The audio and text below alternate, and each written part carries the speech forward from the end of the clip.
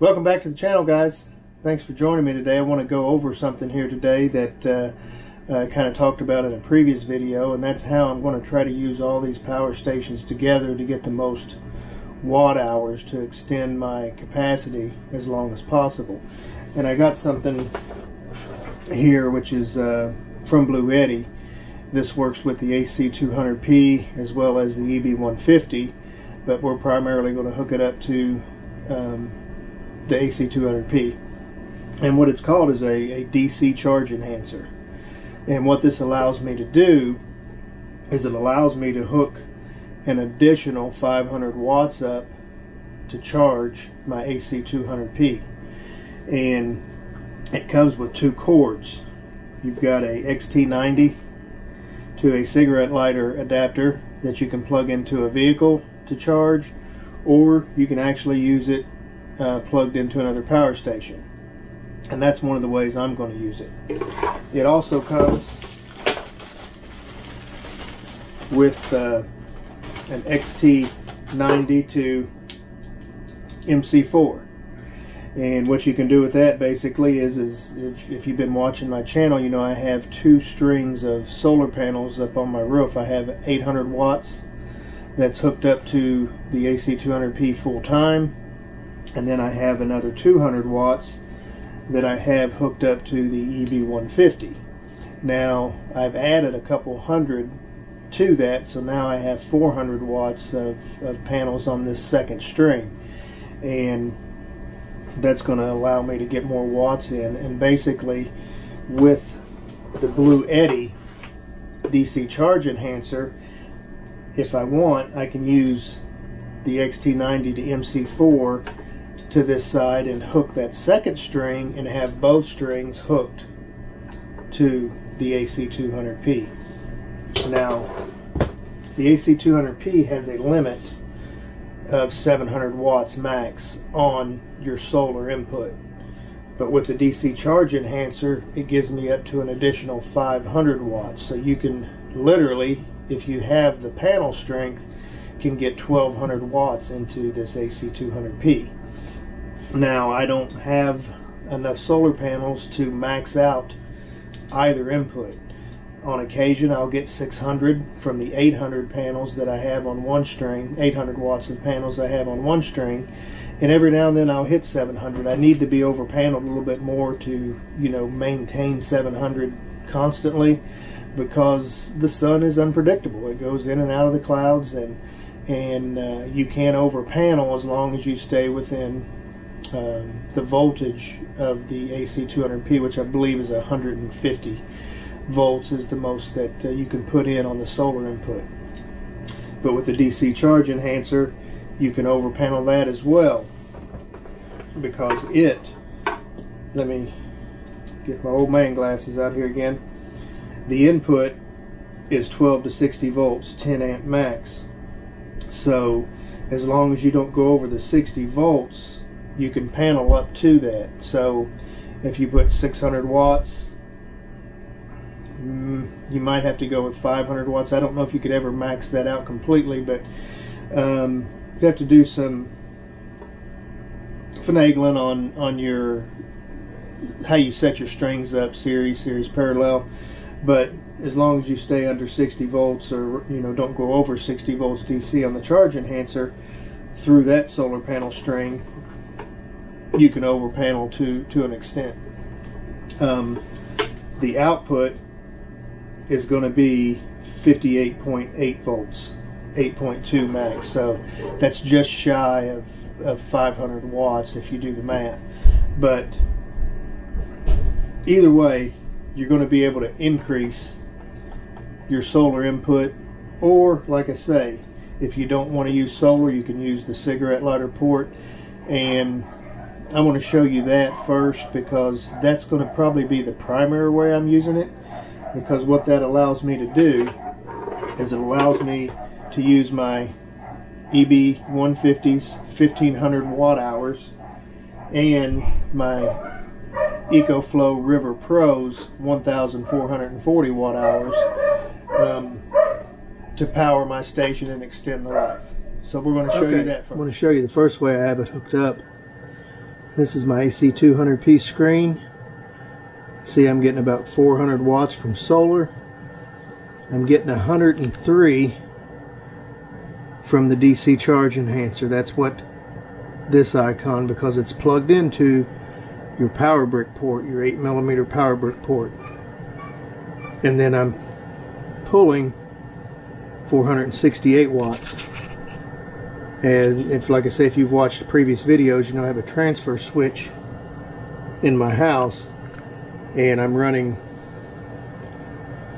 2 refrigerators and now 2 freezers, because I've added a freezer since the last time I showed you the transfer switch. And I'm running 2 TVs, some hallway and kitchen lights, and there's 4 circuits total. So all 4 of them are running right now, and you can see what I'm pulling. So all you do is you hook the charge enhancer to the power brick port. It's hooked right here, and then this cord is going to cigarette lighter port of my EcoFlow River Pro. And you can see I'm putting out an input of 91 watts and an output of about it fluctuates between 107 to 113. And where I'm getting my input from is from my AC200P, and the other solar is coming from it. So the 400 watts is bringing in 185, and I'm sending out 100 to the Eco River Pro. So that's allowing me to charge this, keep it charged, but bring power over to here and bring power over to here. So why would I do it that way? Well, I'm trying to use the watt hours from all 3 units. This is 2000, 1500, and with the extra battery, 1440. So that gives me a total of 4940 watt hours.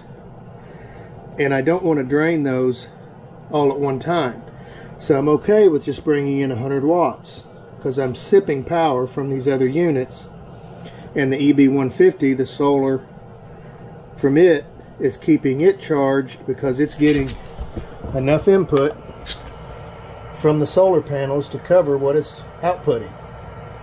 So the only one that is drawing down is the Eco River Pro, and you can see that it's not drawing down very much, about 20 watts to 30 watts, which still, as you can see, the time is about 65 hours, and it'll fluctuate. Now this is the way to use this in a power outage situation. So right now I'm getting more watts in from the AC200P that I'm putting out. Now you're asking me, why is it at 94%? Well, my wife ran the microwave and it dropped about 5% a while ago, and I also didn't have the charge enhancer hooked up to it. So now it shouldn't go down anymore with the watts that I'm getting, and should trickle up. So this can run a long time with this setup. Now there's another way that I can use the charge enhancer, and I'll stop the video and hook it up to where we're pulling both solar panel strings in just to the AC200P, and let you look at that.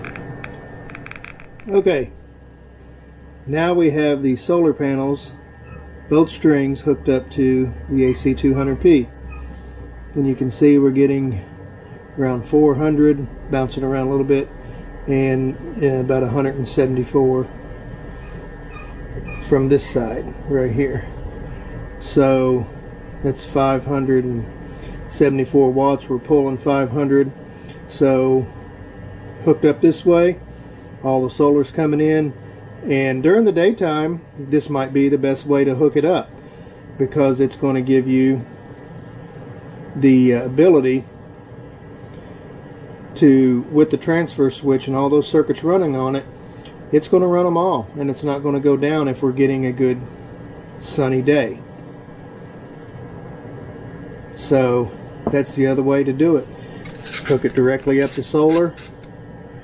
I'm probably looking into adding some more solar panels, especially on this side here. I want to maybe take that up to about 1400 from the 800.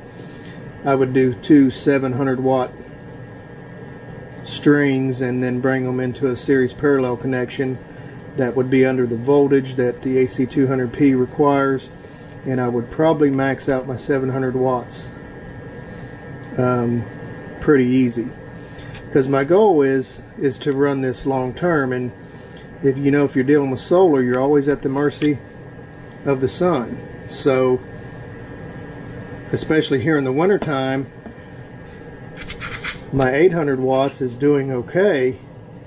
I'll get into the high 6s, but here in November, on peak sun hours, I'm only getting about 400 watts. And if you have solar on the roof, you're not going to go and adjust those panels to try to get more.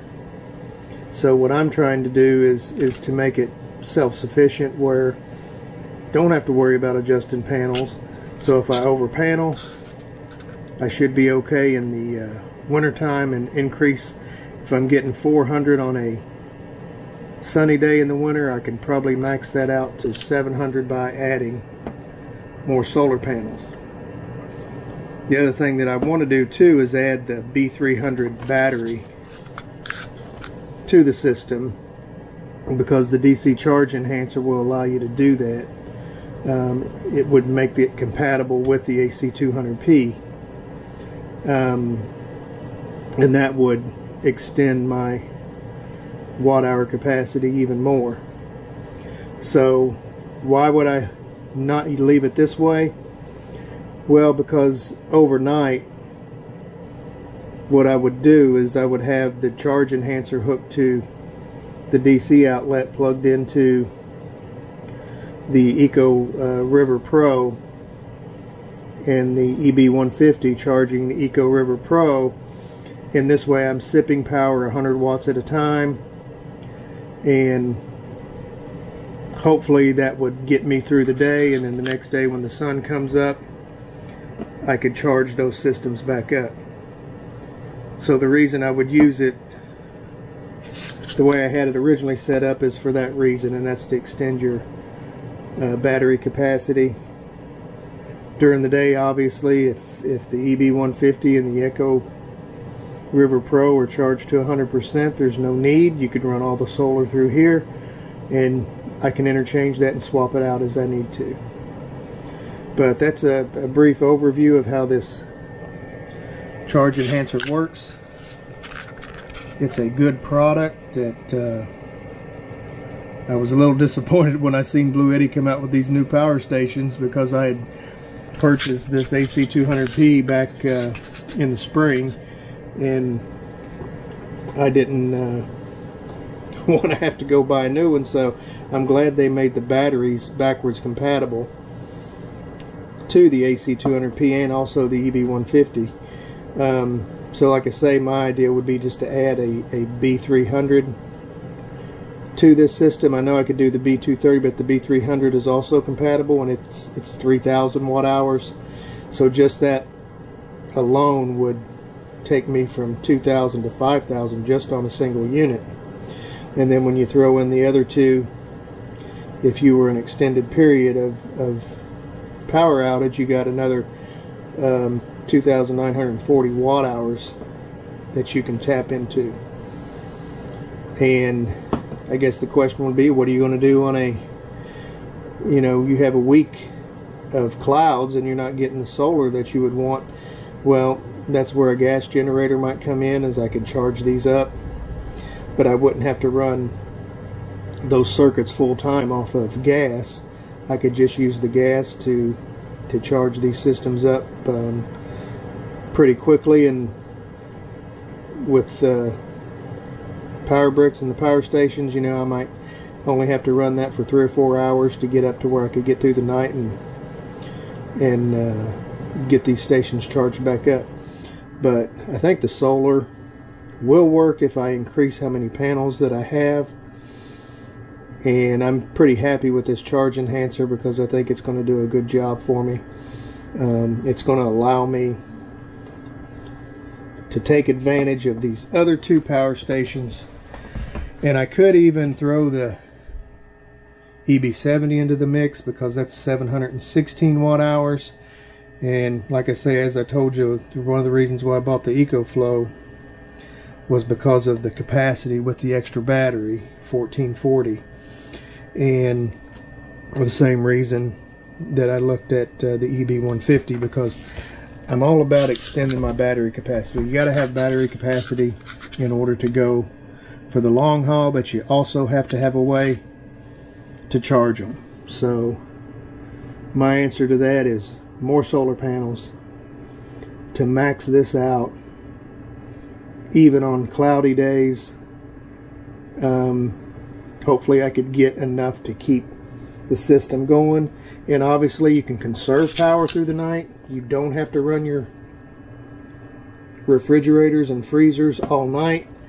You can turn them off for a couple hours, turn them back on to cool back down, then turn them off again for a couple hours. So if you're using your system right in any type of weather condition, you can extend that battery life. Alright, I hope that was informative to you. I hope you see the benefits of this DC Charge Enhancer and what it can do. Let me know what you think about it, because you have any other ways I might be able to use it. I think the versatility of it, either going directly, putting all your solar into it, or being able to use the battery capacity from other solar generators, is very useful.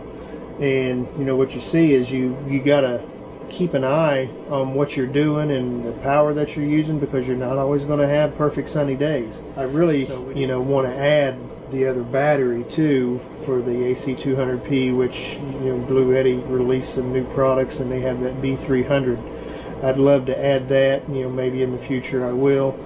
And one of the benefits is it'll plug into this DC Charge Enhancer as well.